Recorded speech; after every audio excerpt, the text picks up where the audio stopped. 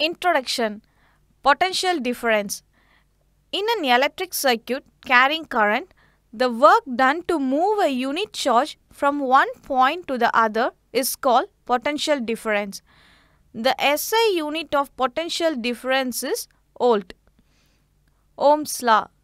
The current flowing through a metallic conductor held at constant temperature is directly proportional to the potential difference between the ends.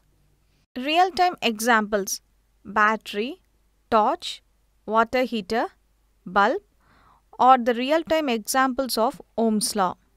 Materials required: battery, insulator copper wire cut into 3 pieces, a key, an ammeter, a voltmeter, a rheostat and a resistor.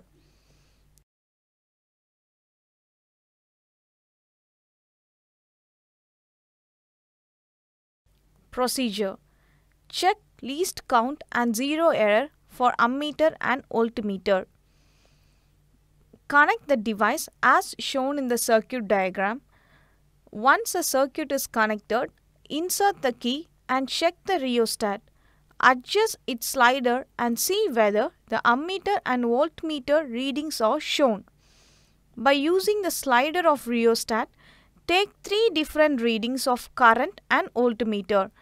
Record your observations in the observation table.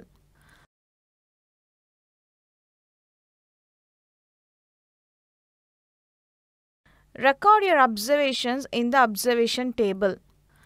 The graph of volt and current is a straight line. This shows that volt is directly proportional to current.